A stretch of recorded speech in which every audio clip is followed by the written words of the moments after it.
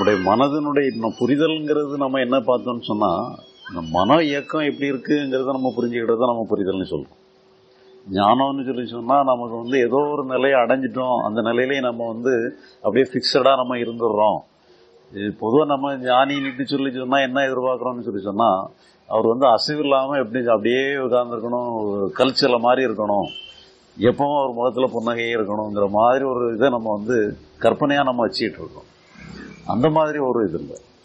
இப்போ இதென்னு சொன்னால் நீங்கள் வந்து உங்கள் இயல்பில் உங்களுக்கு என்ன உணர்வு வருதோ, ஒருத்தருக்கு உங்களுக்கு பாதிப்பு வந்துடுது, அது நிஜம் தானே, பொய் இல்லை. பார்த்தீங்களா, உங்களுக்கு ஒருத்தர் வேண்டியவர் இறந்து போயிடுறாரு, மனசில் பாதிப்பு வருது, இது வந்து பொய் கிடையாது. பார்த்தீங்களா, நிதர்சனம். அந்த மனசில் அப்படித்தான இயக்கம் இருக்குது, அது இருக்கிற இயக்கம் வெளியே வரத்தான் செய்யும்.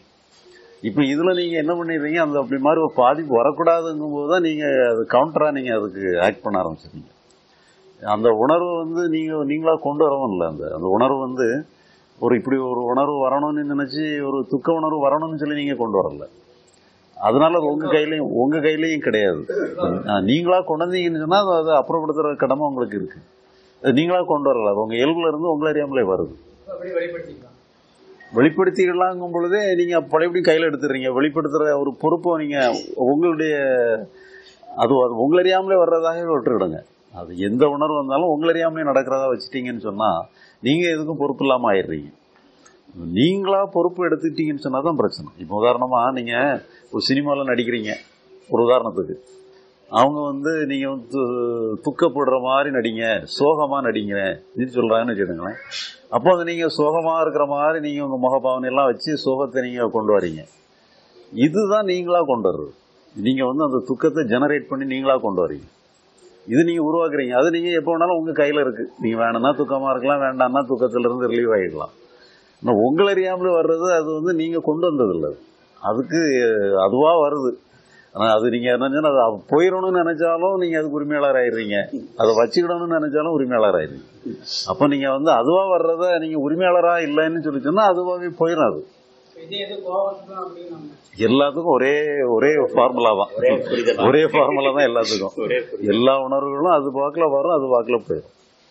அது நம்ம வந்து அதை டீல் பண்ண ஆரம்பிச்சோன்னு சொன்னால் அந்த தானாக வந்ததுக்கு நாம் உரிமையாளர் ஆயிடுறோம். இல்லைன்னு சொன்னால் நாம் உரிமையாளரே இல்லை.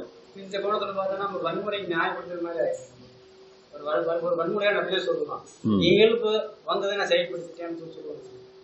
அதாவது இதுல என்னன்னு சொல்லி சொன்னா எல்லாமே அந்த வன்முறை எல்லாமே லேட்டர் ஸ்டேஜ்ல தான் வருது, அடாப்ஷன்ல தான் வருது.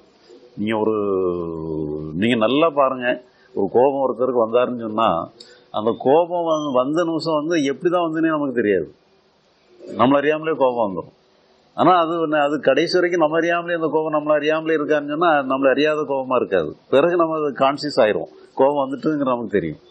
அப்புறம் அதுக்கப்புறம் தான் என்ன பண்ணிடும், நம்ம வந்த கோபம் நியாயமானது தான் அப்படின்னு சொல்லி நம்ம கையில் எடுத்து தான் நம்ம வந்து வன்முறைக்கு போகிறோம். அப்போ நாம் அடாப்ட் பண்ணிடுறோம். நம்ம வந்து செயலுக்கு கொண்டு வரும் பொழுது அடாப்ட் பண்ணி நம்ம கொண்டு போகிறதுனால தான் அப்போ நம்ம செயலாக மாற்றிக்கிடுறோம். அதை நம்மளறியாமல் செயல் இல்லை, நம்மளறியாமலே செயல் இல்லைன்னா நீங்கள் அன்கான்சியஸாக செய்யணும். உங்களுக்கு வர்ற கோபம் வந்து அன்கான்சியஸாக வந்தது, பிறகு நீங்கள் அதை கான்சியஸாக அடாப்ட் பண்ணி நீங்கள் அது போக்கில் போயிடுறீங்க. அப்போ அது உங்களறியாமலே வந்ததை உங்கள் பொருளாக மாற்றி நீங்கள் செயலுக்கு கொண்டு வந்துடுறீங்க. அதில் தான் வன்முறை வருது ஒழிய உங்களறியாமலே வந்ததில் வன்முறை வர்றதே வாய்ப்பு இல்லை. ஏன்னா அது வர்றதெல்லாம் எவ்வளோ ஒரு கணத்தில் வர்ற ஒரு கணத்தோட போயிடும் அது. ஆனால் நீங்கள் கையில் எடுக்கிறதுனால தான் வன்முறைக்கு காரணம். அப்போ அது வன்முறைக்கு நம்முடைய வில்ஃபுல்லான நடவடிக்கைகள் தான் காரணம். ஏன்னா இது நியாயம், நம்ம இதை எடுக்க தான் செய்யணும்னு சொல்லி நீங்களே அதுக்கு வந்து ஜஸ்டிஃபை பண்ணி அதை கையில் எடுத்துடுறீங்க. அப்போ தான் அது வந்து பிரச்சனைக்குரிய அம்சமாயிடும். அவருடைய கேள்வியில இன்னொரு அம்சமும் இருக்கு. இவர் வன்முறையாளர் இல்ல, ஆனா இன்னொருத்தர் எதிராளி வந்து வன்முறையாளரா இருக்காரு. அப்ப நான் வந்து என்ன செய்யணும், அவர் அடிச்சா வாங்கிட்டே இருக்கணுமா, நான் ஏமாடியா இருக்கணும்? எதிராளி வன்முறையாளரா இருக்காரு, அதை நான் ஏற்றுக்கு போடணுமா? அவர் இயல்பு. அதாவது இப்ப நம்ம வந்து இந்த ஆக்ஷன் ரியாக்ஷன் சொல்லி ரெண்டு அம்சம் இருக்கு. இன்னும் காலையில தான் பேசிட்டு இருந்தோம். அதாவது ரியாக்ஷன்ங்கிறது நம்முடைய மனதில் ஏற்படக்கூடிய ஒரு உணர்வு, ஆக்ஷன்ங்கிறது நம்ம செயல்படுறது. அந்த ரியாக்ஷன் நமக்குள்ள மனசுல ஏற்படக்கூடிய ரியாக்ஷனை வந்து நம்ம ரியாக்ஷனை எதிர்த்து நம்ம ஆக்ட் பண்ணோம்னா அது சரியில்லை. நம்ம ரியாக்ஷனை எதிர்த்து நம்ம ஆக்ட் பண்ணோம்னு சொன்னால் அந்த ரியாக்ஷன் தான் பலம் பெற்றது. ஆனால் ஆக்ஷனை வந்து நம்ம கவுண்டர் பண்ணி தான் ஆகணும். ஏதாவது ஒரு செயல்னு சொன்னால் அந்த செயலை நம்ம கவுண்டர் பண்ணி தான் ஆகணும். ஒருத்தர் வந்து நம்மகிட்ட கோபமா பேசுறாருன்னு சொன்னா அந்த சூழ்நிலையை நம்ம தவிர்க்கிறதுக்கு என்ன பண்றது? நம்ம பதிலுக்கும் கோவப்பட்டான்னா அந்த சூழ்நிலையை தவிர்க்க முடிஞ்சுன்னு சொன்னா பதிலுக்கு கோவப்பட்டு தவிர்த்துக்கிடலாம்.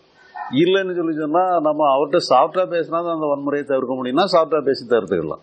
அப்போ ஒரு அறிவுள்ள நபர் வந்து ஒரு சூழ்நிலையை எப்படி எதிர்கொள்வாரோ, ஒரு சராசரி மனிதன், ஒரு அறிவுள்ள மனிதன் வந்து ஒரு ஒரு கிவன் சிச்சுவேஷன்ல எப்படி பிஹேவ் பண்ணணுமோ அப்படிதான் பண்ணணும்.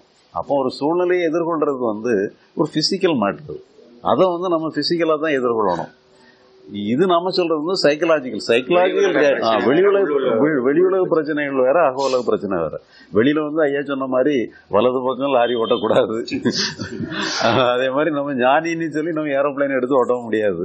அதனால அது வந்து அந்த நமக்கு எதுடைய நம்ம தகுதிக்கு தகுந்த மாதிரி, சூழ்நிலைக்கு தகுந்த மாதிரி ஒரு அறிவுள்ள மனிதன் எப்படி அந்த சூழ்நிலையிலே செயல்படுவானோ அந்த மாதிரிதான் செயல்பட முடியும். ஆனா இந்த ரியாக்ஷன், மென்டல் ரியாக்ஷனை பொறுத்தளவுல எனக்கு இது வந்துட்டு, இது வரக்கூடாது எனக்கு வந்துட்டுன்னு சொல்லி நம்ம போராடணும்னு சொன்னா ரியாக்ஷனை எடுத்து நம்ம ரியாக்ட் பண்ணிடுறோம். அது தேவையில்லாது. அது மட்டும்தான் நம்ம வந்து அந்த ரியாக்ஷனுக்கு உயிர் கொடுத்துட்றோம். இல்லைன்னு சொன்னா அந்த ரியாக்ஷன்ஸ் எல்லாமே முடிஞ்சு போயிருது. நமக்கு எப்போ வந்து நமக்கு ஏற்பட்டக்கூடிய மனோ ரியாக்ஷன் வந்து நமக்கு தெரிதோ, நம்ம எப்போ ஃபீல் பண்ணிட்டோமோ, ஃபீல் பண்ணோம்னால அது முடியும் போது தான் நம்ம ஃபீல் பண்றோம். நம்ம ஃபீல் பண்ணும்போது அது முடிஞ்சு போயிட்டது. அதுக்கப்புறமும் பழையபடி நம்ம அதை இருக்கக்கூடாதுன்னு நினைக்கிறதே வந்து அதுக்கு உயிர் கொடுக்குற மாதிரி பழையபடி ரினியூவல் பண்ணிடுறோம்.